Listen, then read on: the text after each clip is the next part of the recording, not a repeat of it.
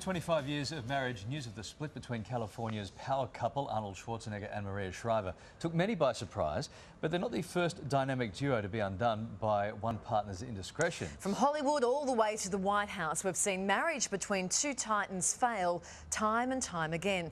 Has us wondering, is there such a thing as wedded bliss for power couples? They're the high-profile power pairs who epitomise success. But when two strong-willed singles say "I do," they don't necessarily honour and obey. Before she married the Terminator, Maria Shriver was one of the most powerful women in television. Hailing from the Kennedy clan, Shriver forged a successful career in journalism as anchor for some of the most respected news broadcasters in the US. The American women still have a shot to make the medal round, but it won't be easy. But in 2004, after husband Arnold Schwarzenegger took office as governor of California, Shriver asked to be relieved of her duties at NBC, concerned she could no longer remain an impartial reporter. And while she gave up her career, Schwarzenegger wasn't giving up anything, this week admitting to having a secret child with one of his multiple mistresses. Between 1993 and 2001, Bill Clinton was considered the most powerful man in the world. And with legal eagle Hillary Rodham as his wife, the President and First Lady looked as if they could take on anything. But it was what Clinton took off which was the problem. And in 1998, the Lewinsky scandal rocked his marriage. I misled people, including even my wife. I deeply regret that. The Trumps were the ultimate 80s power couple. Born in communist Czechoslovakia, ambitious Ivana made it all the way to the Big Apple as a top model and elite skier before marrying the Donald and becoming a power broker within the Trump organisation. What I build is successful. I mean, it's always successful. I make it successful. But the property tycoon was unfaithful and they divorced. His strong-willed ex-wife, famous for declaring, "Don't get mad, get everything."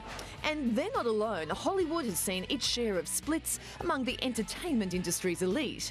From the shock breakup of red carpet royalty Brad Pitt and Jennifer Aniston after 4.5 years of marriage, to Susan Sarandon and Tim Robbins, who notched up 23 years together before the A-list actress and her movie-making man called it quits.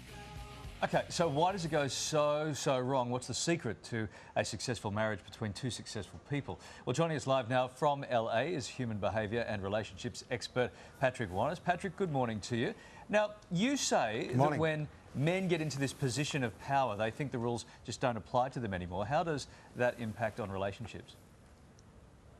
Well, I think it's best summed up by President Bill Clinton, who finally, when he talked about cheating, said, "I did something for the worst possible reason just because I could." So the point there, Larry and Kylie, is when you're with someone who says, "I'm entitled, I can do what I want, I won't get caught, I'm invincible," there's no way that you can have a healthy, meaningful relationship that grows or evolves. Sure, so that's from the man's perspective. But you genuinely think there are more pressures and challenges for power couples. Why is that? Well, because they face they face all the challenges that you and I face, but then there's 4 others. The first thing is that there's competition between them because they're both a power couple. The second is they could be spending a lot of time apart. If one's on a movie set, someone else is either at home or he or she is on another movie set. So they spend a lot of time apart, a lot of time travelling. The third thing is the constant temptation. What I mean by that is being invited to parties, being invited to special events. Sometimes you're with your partner, sometimes you're not. Then you also have the aphrodisiac of power. Now, what I mean by that is, for women, aphrodisiac is a huge, or power is a huge aphrodisiac. So a lot of women tend to throw themselves at these men in power. The fourth point is what power does to you. Absolute power corrupts absolutely. When you're in a position of power, you feel you're invincible, you feel you're entitled, you start to become narcissistic. OK, let me ask you this. Infidelity seems to be a bit of a recurring theme in many celeb splits. Do they have greater temptations? I think you know, just talking about that, you touched on that a little bit, or just different ones to the rest of us, or are they just in the spotlight and we know about it?